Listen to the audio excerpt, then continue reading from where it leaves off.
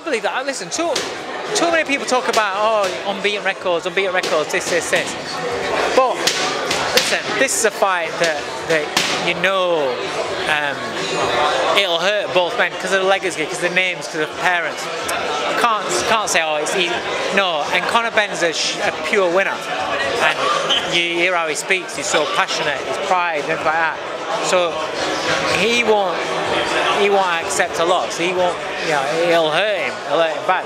But in terms of the big grand scheme of things in the sport, and what does it do for his career? He's got the backing of a big promoter. He's got the backing of TV network. That helps. It doesn't mean that you get beat, you're going to be on the bottom of the waiting list. No, he'll just go straight on. His profile will be even higher. It won't really hurt him in that respect. What it'll hurt him is his pride. And depending on if he was to get beat, depending on how he gets beat, confidence. What does that do? Does he pick up any injuries? Does anything change? I don't know.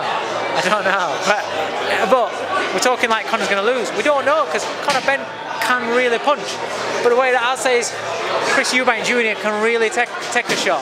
And he's tough and he's strong. It's such a good fight, and you look at it and think it's a mad fight because people have never rated Eubank for his boxing ability, but they've always rated his chin.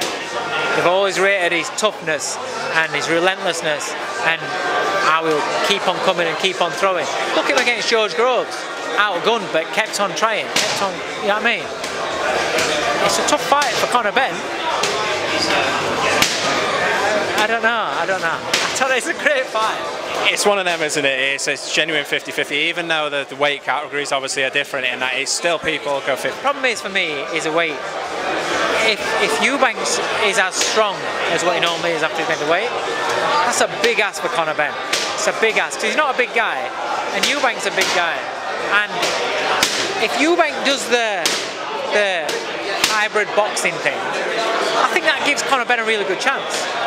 But if Eubank goes old school, hands tight, coming and using that strength and physicality, that's a tough night. That's a tough night for Conor.